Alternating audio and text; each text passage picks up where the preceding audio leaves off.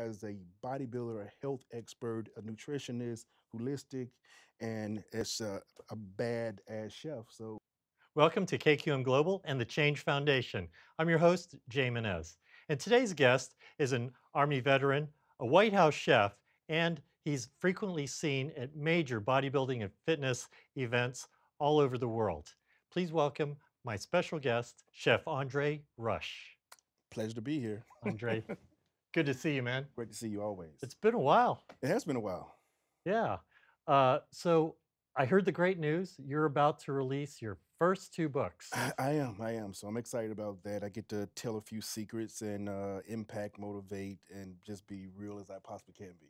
Ah, you got me at secrets. Yeah. You know what, can you give us a little sneak preview of that? Just hardcore. I mean, just things that happen in military, in the White House, and just in life in general. As we all go through our changes, whether they're good or bad, indifferent, we still make the best of them. Right, right. Well, and that's why we're here, the Change Foundation. Exactly. Uh, so that's a nice segue into my next question, which is where do you feel you struggled most in your life and how did you handle that change? Where I struggled the most in life, I grew up in a small town in Mississippi. So there was a lot of variables, from racism to education to jobs, and it just was stigmatized so much, right? So, I had a big family, five sisters, two brothers, and I always wanted to make my own way. So I didn't have like the guy. They were much. My brothers were much older than I was. Whole family was, except for my younger sister, who's a colonel. Um, and I didn't have that guidance. My dad worked 24/7. My mom, she took care of all of us. So it was kind of left. I mean, they guided us completely well and doing everything. My dad got my work habits down packed. I mean, just still the hardest worker today. My mother gave me my heart, which was most loving woman ever. So I kind of combined them and kind of made the best out of it. But as far as the guidance wasn't always there because of the location I was. I tell people because of your demographics and where you are, it's always different. From the South to the West Coast to East Coast, everything's different. Your lifestyle, the food, the atmosphere, the culture. So then when you kind of clash in the military, when I did, it was just a mixing pot of emotions. And so I was put into a leadership position very early as a young kid and just thrown into that whole spot where luckily my work habits from my father and the diversity I was able to conquer. Expand on that leadership position. Is that taking care of your siblings? Leadership in the military, Oh, got it. in the military. So in the military, they have to put someone in charge. So basically, when I first got off the bus, I've never in Mississippi it was only black and white. There was no other colors. It was just black and white. And when I got off that bus out of MEPS, there was this rainbow of colors and emotions and different people. They were all male, of course. And so I first got off, and it was hundreds of us. And the drill sergeant came out, and he said he saw me. I mean, I was not as big as I am now, but I stood out. And he came up to me and said, "Private Rush, can you whoop anybody out here?" And I just said, "Yes, drill sergeant." And he said, "You're in charge. Take charge," and just left me there.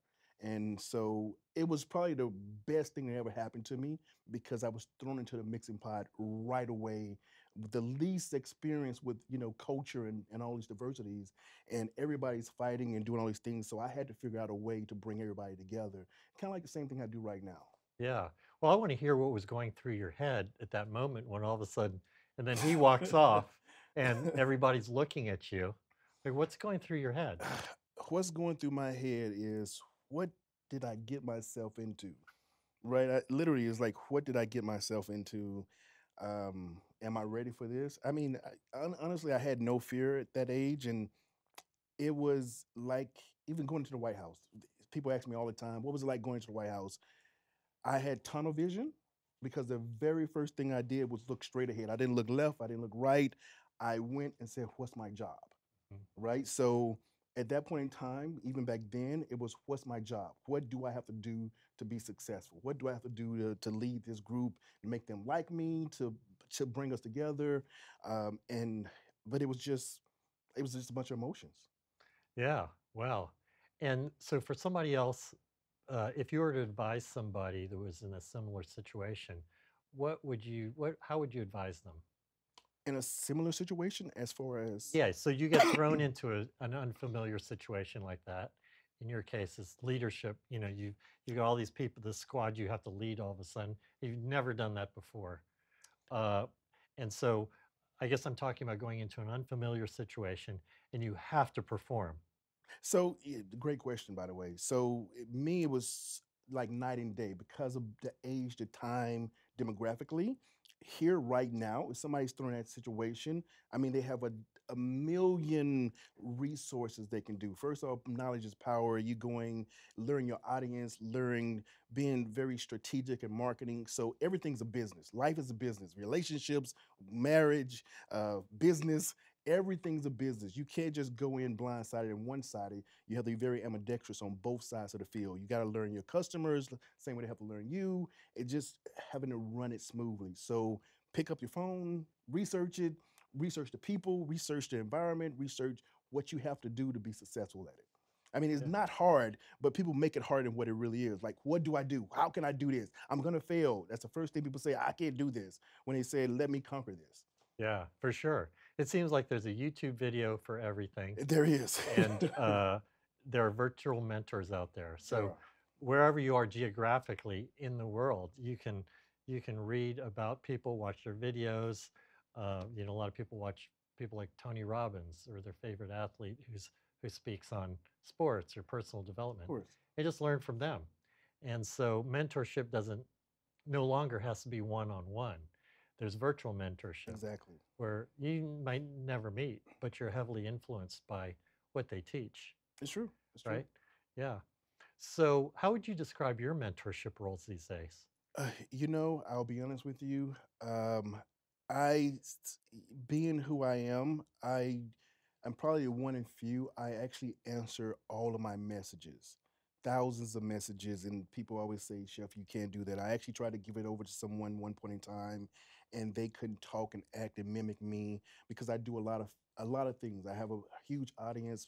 85% of my audience is between 14 and 34, right? So I have a lot of kids. So a lot of military, a lot of trafficking, abuse, women, males also, military PTSD. So I've answered hundreds of messages with suicide ideations, with depressions, with anxiety, with kids that needed mentorship, just questions. Just yesterday, a kid came on and said, "I want to thank Chef Rush because he took the time and gave me some advice, and now I have my own." It was something simple. It was a food truck, just from something I told him. It's like, don't you just not accept that? You're your biggest worth, right? Sometimes we devalue ourselves by mentality. People will try to devalue us as well. Even myself, even now, people try to devalue me, even me being who I am and where I am and how much I've worked so hard for it. People are going to be jealous and they're going to be complacent or entitled with you. So you have to remember that. And I always take that with me at heart. So I take that 60 seconds or more out of my life to talk to someone. If I can reach them, great. If I lose one out of a million, I'm okay with that. So, you're talking about social media messages mostly? Yes, so Or, social media, but I also go around. Speaking of that, I go around talking to about before COVID, even after COVID, I spoke to about 10,000 military members a year, right? So I go to all the military bases as requested, doing speakings. First thing I ask is speak to the spouses because they're the backbones of the military, along with the kids, their kids. People think it's the military members. No, it's the spouses. The spouses are the ones that are a support system for the military and for that. So I tell people, like, realistically, if I'm trained to do this in the military and go to war, and the the spouse, whether it be male or female, is not trained, imagine bringing that burden back to them, mm, right? Imagine what they go through with the kids and so forth. And then I have my own nonprofit, which is Tutu Inc., which is about kids and military with, dispositions as far as mental health and PTSD. And also I do the ambassador for Arnold Schwarzenegger After School All Star Kids. So I'm all about kids. So with this that we're talking here now, it's just perfect. This change is just a lifestyle. I've done so many nonprofits from uh, Headstrong to the Fisher House, the Gold Star, which you're familiar with. I did Blue Star, Yellow Stars, which is all about kids. Kids are the future and the foundation of this world, and we kind of take them for granted now. And we kind of just think that they're gonna raise themselves because, like I said, it's a different age. So it's like, you got all this stuff now. I didn't have that, so you're okay. And that's not the question because that mental health part of it, where they can have something just catastrophic that happens in their life, like a hate crime, or like, someone unfortunately maybe PTSD or maybe suicide. And you imagine that as a child and you having to go through that the rest of your life and you reflect on it, regardless of your age or who you are, everybody's going to go through something. So it is it's imperative that we pay attention to that. Right. And you were fortunate enough to have some great role models in your parents coming up. Did you have mentors outside of your family that you looked up to and were inspired by? So outside of my family, honestly, I didn't know what mentors were in Mississippi. I knew what great parents were, my mother and my father, what they embedded in me. In the military, unfortunately, I met some great people. Um, Not so much mentors. Mm, People that I could have been 1,000 times further than what I was because I was such a hard worker and because I did everything and I seemed to stand alone. And even with my awards, I have many, but I could have had 1,000 more. But they were like, "You're okay. If I gave you an award every time you did something great, you'll have 1,000 awards." But they'll take 1,000 awards, which mm. honestly, with me, that wasn't even a problem. But I remembered and I reflected from that I didn't have that support like I should have. I made it. I did it. I conquered it. You look at me now and you think I was had the best life ever, which it was completely the opposite. So I took my reflections of my life and what I went through, trials and tribulations, and I give them to everybody. I tell people, they say, "Oh, I want to be like Chef Rush," and I say, "No, be better than Chef Rush. You start where I left off. I'm giving you the blueprints. I'm giving you my book to everything I've done. So start right there. Don't repeat mistakes I made because I told you to. But and sometimes people will do that, and it doesn't make any sense. So when you talk about kids and young people who are very influential, and so that's why I'm so happy and fortunate I have a younger crowd that I can be a person who can kind of guide them. So I get a lot of parents that come to me and say, "Thank you, Chef, for being a great role model. Thank you for leading. Thank you for doing this." And honestly, to me, I say thank you back because they are my therapy. That's my therapy, a way of me coping with the things that I have in life. So for all the good things you see, you don't see all the bad things. So it's a give and take. Yeah. Well, you handle that well, obviously, which makes you such a great coach or mentor, advisor, role model to the young kids. Thanks. Did you play sports growing up where you had a coach? I play sports. I played a lot of sports. I actually track and football. I played track. I played football. I was an artist. I played basketball, of course. I had a track scholarship, art scholarship. I was actually scheduled to go to the Olympics for the 110. You're Um, a sprinter, I or was a sprinter. yeah, I was a sprinter. Still am, but um, my work habits from my father, it was an old mentality of Southern mentality where the boys go to work, the girls go to school. So for a long time, it was go to work, go to work, go to work. So these scholarships didn't mean anything to me. The Olympics didn't mean anything to me. It was let me do my own way. My brother was already in the Navy.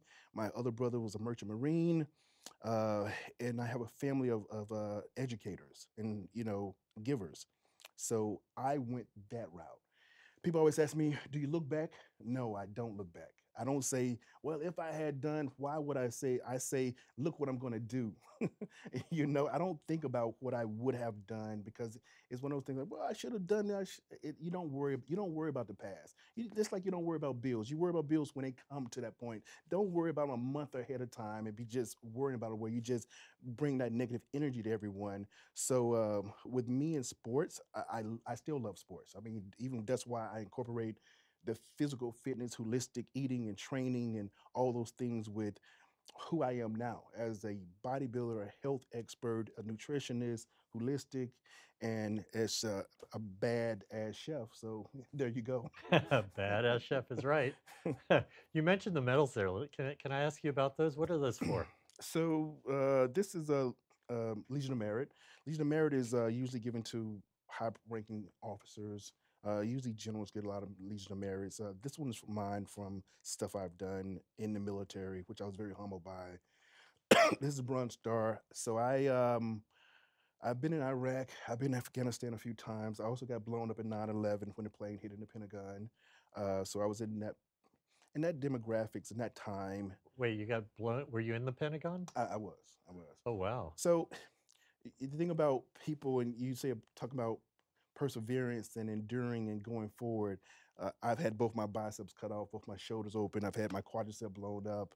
I've had all these things happen, and when I had those things that happened to me, and I tell this to the kids, right? Because they look at me, they go, "Oh my God, you're like a superhero. You're like this and that, And when I had my biceps cut off in the military, they said I would never grow again.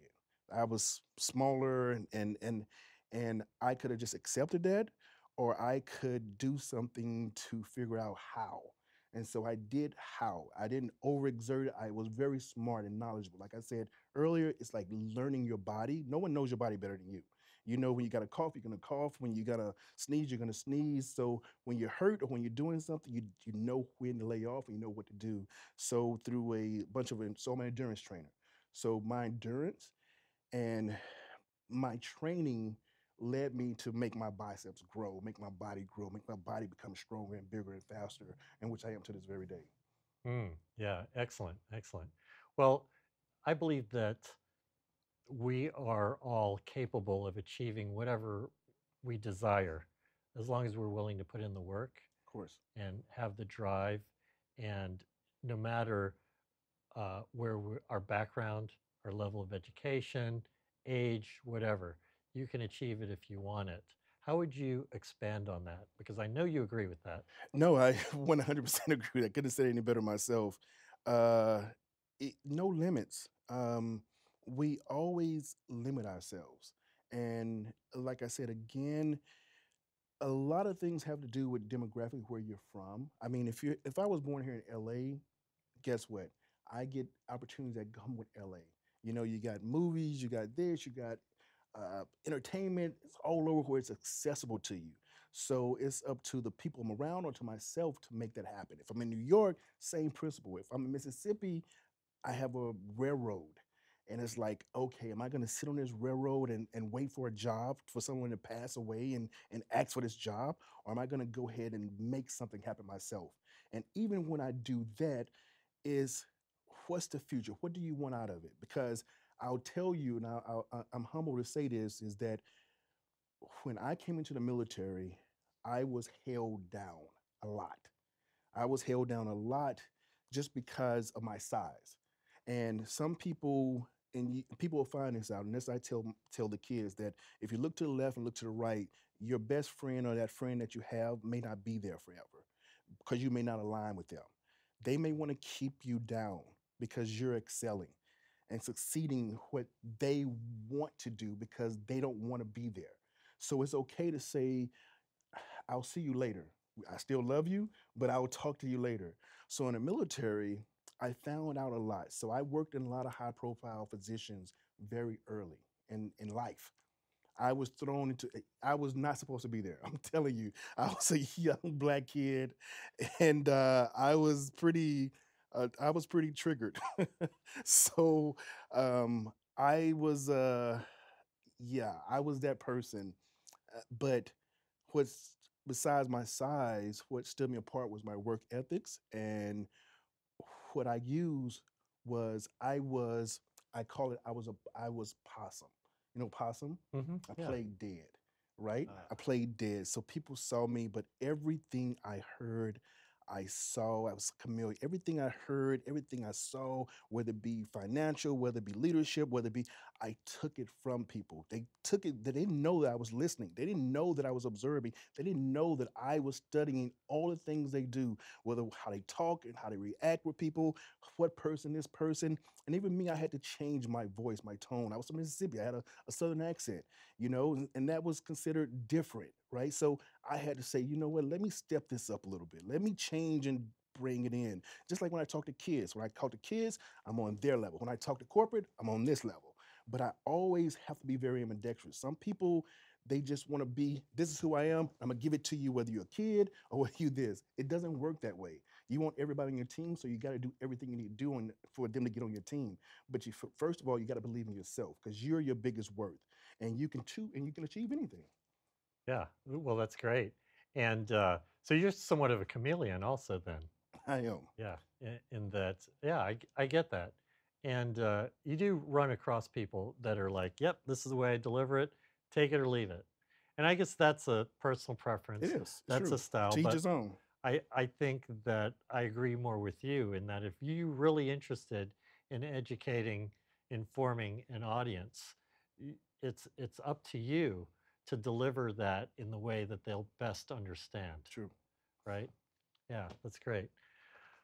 Uh, what kind of advice would you give to uh, a young person who's dealing with racial injustice and discrimination? How would you tell them to handle that in, of course, a nonviolent way? um, Again, another great question.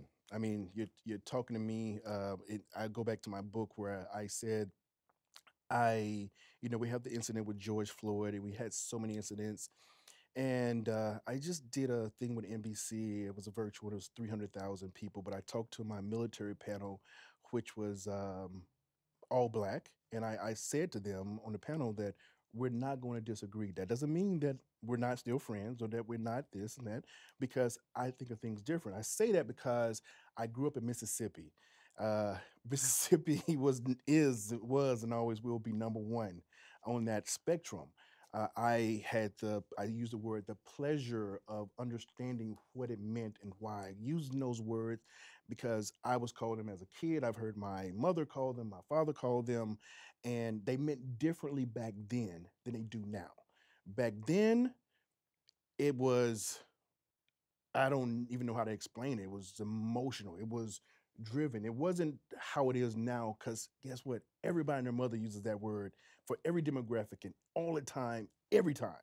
So it's diluted and it's you don't give a right to say that word and so forth. But at the same time, I tell kids is that the first thing that people will try to do is bring you into their circle because they need hate to fuel hate, right? Is I tell people it's hard as hell to be positive. It's easy to be negative.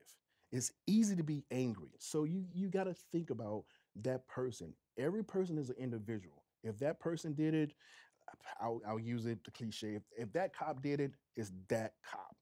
If that cop did it, it's that cop.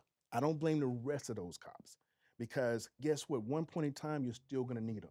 Now, if they're all bad, they're all bad. But if 98% of them are good, they're all good. So you got to think about what you're going to do and what you're going to lead off, not only for you, but for your kids and for your friends and how you're going to be, because you're going to be you're going to be that statistic, right? You have to think about actions and reactions, causes forward. But you also got to be the bigger person, the better person. I teach my own kids about that. And it's very hard conversation. And I have to explain this to them as how I was. And they're like, Dad, why are you not angry? I'm not supposed to be angry because a guy like me being angry as a big guy, I'm gonna have a bunch of people that's gonna feed off of my energy and they're gonna get angry also. So I tell them if you're positive, and when I say positive, doesn't mean you're not being upset, not being indifferent, not standing for what you believe in, but you have to be very smart because all that you bring with you everybody's going to look at you and follow it with you forever. Whether it be on social media, whether you're trying to get a job or whether you're trying to get a scholarship, and they look at you and see what you're doing, that's your life. Mm. And that's going to affect the rest of your life. And you really need to think about that. It's about being positive, which I try to be. And trust me, sometimes it's extremely hard, but at the same time, I know I have to be. If I want to do it, I need to make a change. I need to do something about it in a positive way. I need to be that change. I can't just type it to death. I can't be a keyboard warrior. I need to say, oh, you need to do this. No, you do something. I'm just one person. I'm one person also, right? I was one person a year ago. I was one person 10 years ago. I'm still that one person that's going to make a change and not hiding behind anything. Yeah, amen. I love that. What do you think the biggest challenge is? What are the biggest challenges we're facing today in creating positive, meaningful, permanent change? The biggest problem we're facing today. Well, what is the biggest challenge that's preventing us from getting there? So I'm gonna be honest with you. One of the biggest problems that we have of us getting there is that we're entitled. We're very entitled. We're very complacent. We take everything for granted. Gratitude, there's none. Everything that we have, and even myself, I can go in my refrigerator. It's a fridge full of food, and I'm not grateful about that because I see it there every day. I got money in the bank, and I just see it. And you think about the next person that does it, and so forth. So if you think about the things and you have a little humility and just think about your friends, the people that don't have these shoes. I wore the same shoes for 3 or 4 years at a time. I used to walk around barefoot just so, and the people thought I did it to run because I was a fast runner. I did it to preserve my shoes, right? And even to this very day, who I am, I'll take a toothbrush and scrub the edges of my of where I work. It doesn't matter, right? You have to always reflect and say it to yourself and look in the mirror and say that I'm someone. I need to make a change. I need to be positive. And when I say it, because people say, "Oh, positive, that's nothing." I want to be positive. What do you want to be when you grow up?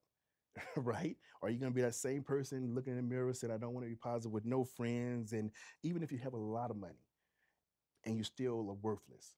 Mm, That's a difference with that. So you got to think about that. yeah. So be more grateful, quit complaining, and Be be the kind. change Yeah, be the change. Be that you're kind. looking for. You'll be surprised, especially in DC. No one smiles. In Mississippi, it's called a hospitality state. Regardless if you're a mile away, you're gonna see somebody waving, and you're like, "You waving at me?" In DC, no one speaks to you, and other people they look like, "Oh, what are you looking at me for? What are you doing that?" Everybody's always in a hurry and a rush, right? And everybody wants to run in front of you to get right in front of you to have an accident or I call that unnecessary deaths, unnecessary accident, unnecessary everything. When all you have to do is just, even myself, I have to think and just go, maybe they're in a hurry because something happened. Maybe they have this or maybe they have that. I have to keep saying it in my mind just to keep myself on a calm level. Because, like yourself, traveling all the time, you're around a million different people with a million different attitudes and a million, because it's easy. You can talk to 100 people and they'll be happy. And then you talk to one person that has attitude, and guess what? That one person can control you, and he takes it away from you for the whole entire. He or she takes it away from you for the whole entire day.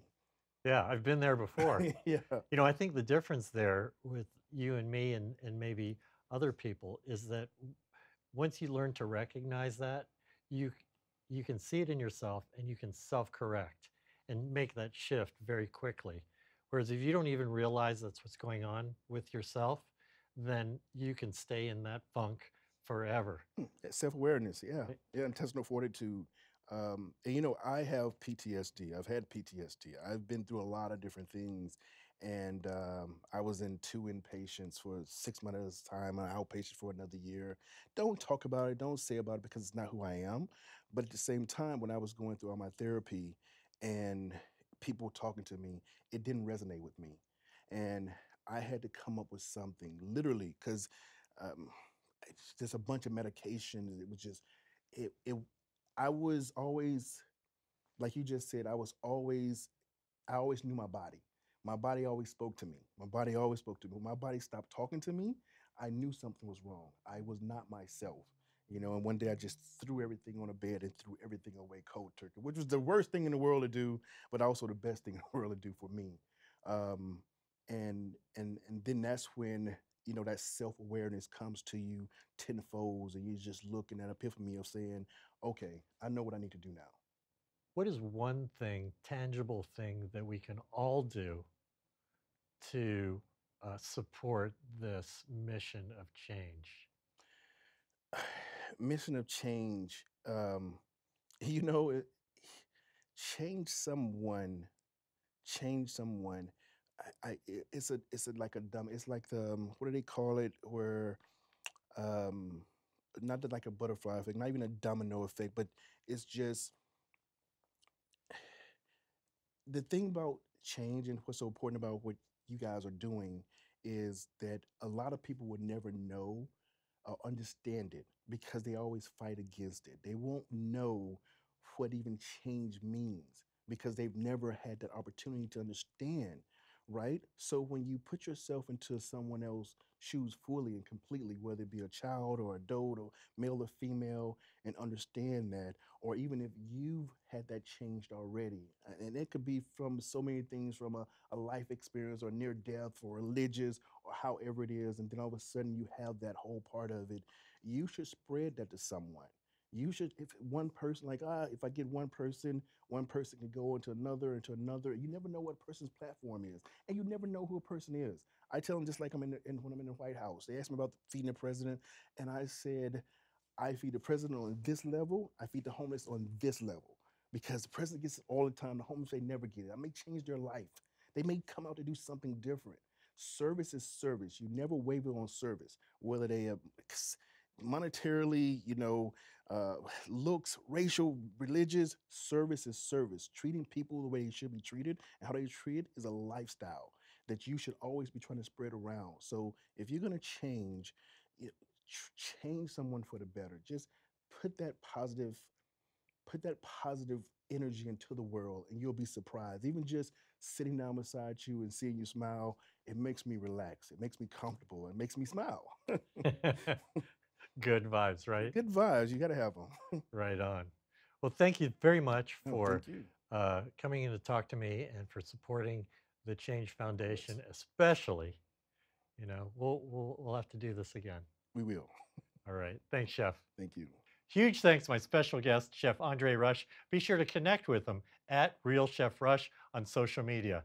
Thanks for watching. I'm Jay Menez, and we'll see you on the next episode here at KQM Global and the Change Foundation. Chef, thank you. Thank you.